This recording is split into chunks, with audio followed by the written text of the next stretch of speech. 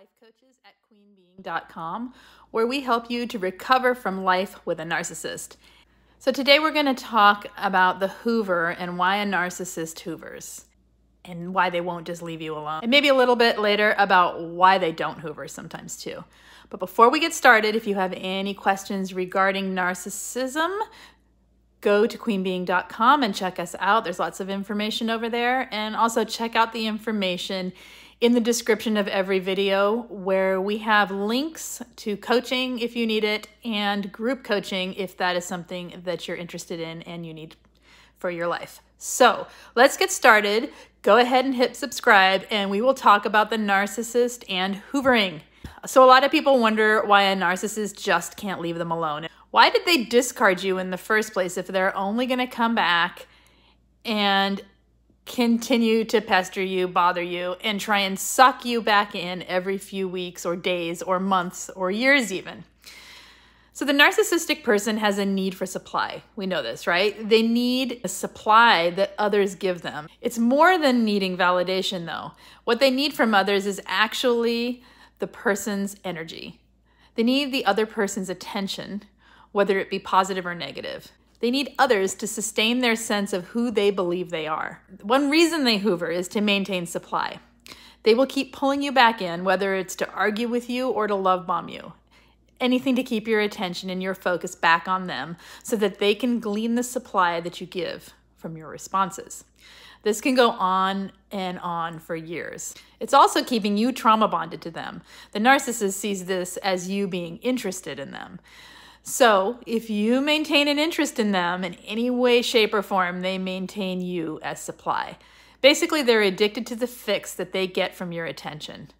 And again, it does not have to be love bombing or positive attention. It can also be in the form of argument or just negative attention.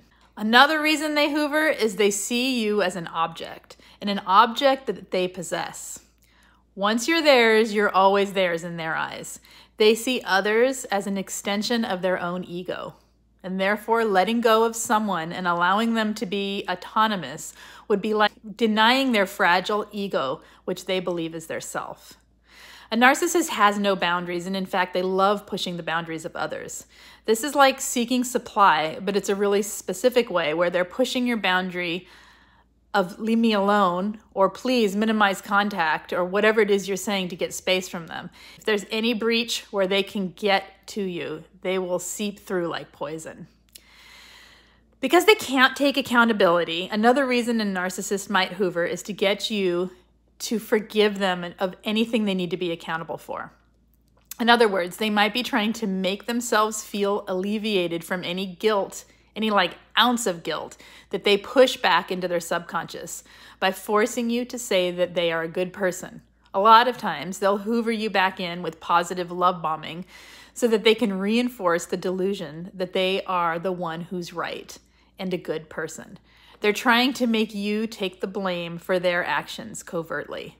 They're trying to reinforce the lie that they tell themselves about who they are and what they are. They're also trying to solidify the delusion that they live in. The narcissist does not like to be alone. Sometimes a narcissist will hoover when they lack supply because they need the supply, and other times they may have supply, like new supply, and want to keep you on the line for times when they're low on that supply. They may hoover in order to prove to the new supply what an amazing ex they are. Do you know what I mean? They're trying to make it look like they weren't the bad guy, and so that the new supply sees that they can still be friends with their ex. Or on the flip side, they may be trying to use you to triangulate with the new supply so that that new supply is set off and insecure. They love to triangulate, and they love to have the drama of multiple people's attention going toward them. They also love to stir the pot, so to speak, so that in their home life with their new supply, or with their main supply, they are making that person feel so insignificant and insecure because they're keeping you in the picture. Or they'll lie, and they love to hold the lie, so they'll be lying to the new supply that they're not talking to you, and they're actually talking to you and trying to pull you back in and have you on the side. They like this little dance and the drama and the agony it creates in other people. If they are closer to the psychopathy end of the spectrum, they may be doing it in a sadistic way to continue hurting you. Basically, the Hoover is a continuation of the love bomb devalue cycle from a distance. It's nothing more than the same tactics they use in every relationship, where they pull you in and push you away and pull you in and push you away in various forms that we call love bomb and devalue. Let's talk about what happens when the Hoover works and you go back or you start talking to them or whatever it is in any form, okay? What usually happens is a disaster. For the most part, they tend to go right back to their old ways within a few days or weeks or even hours, actually. And then it becomes worse because you've taken them back knowing exactly what they are and they know it. Sometimes it can last longer, like even up to a year if they have a lack of supply or if they have a real reason to keep you in the dark about who they are and keep you as supply.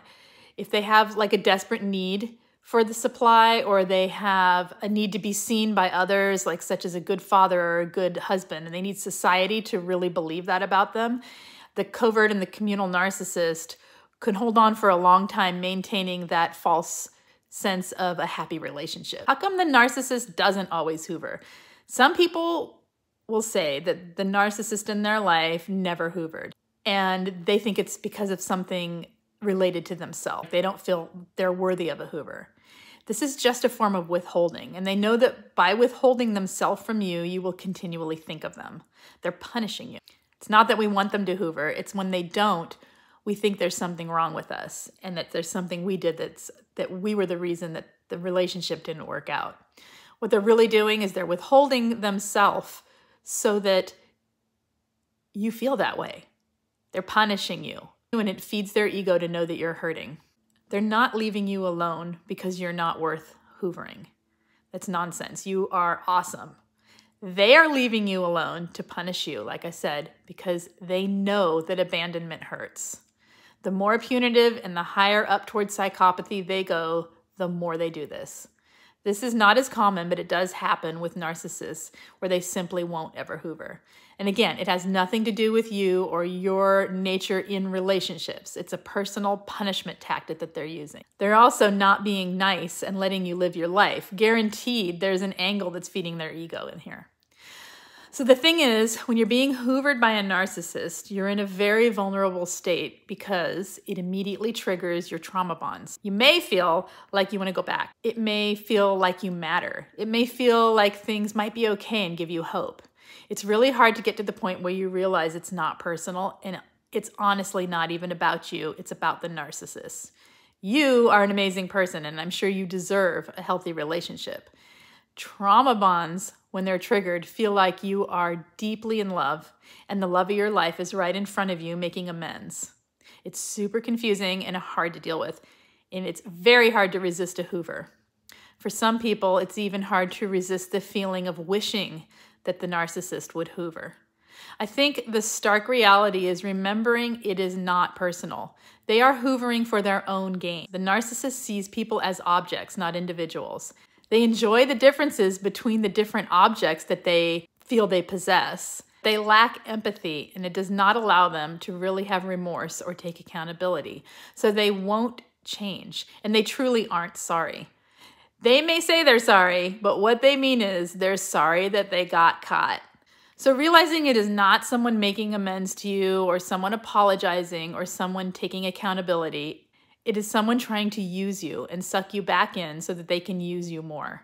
It's not because of you and it's not your fault. They literally will do this to whoever they're with. At the same time, they're probably grooming new supply that they already have. Remember that a narcissist likes a harem. They like a lot of people around them to choose from and take supply from. They like the ego boost it gives them to have people fawning and pining away for them. They like knowing that you hurt when they're not around, and they like knowing that you are confused when they are around. They like the instability because it keeps them in power. So I'm going to end today by saying, don't fall for the Hoover. Understand it. Understand that you can choose to go no contact, and that no contact keeps you at a distance from all the emotional upset that a Hoover can bring. Also, if you can only go low contact, that you keep things as businesslike as possible and keep things lacking any personal emotion, if that makes sense. Don't feed them with your emotions and your feelings. Simply get whatever communication needs to be done as simple as you can and as concise as you can, as quickly as you can, and then keep your distance as much as you can. Again, my name is Lise Colucci, and I'm a life coach over at queenbeing.com. If you need anything, check out the links below. Hit subscribe here, and I'll see you next time. Take care.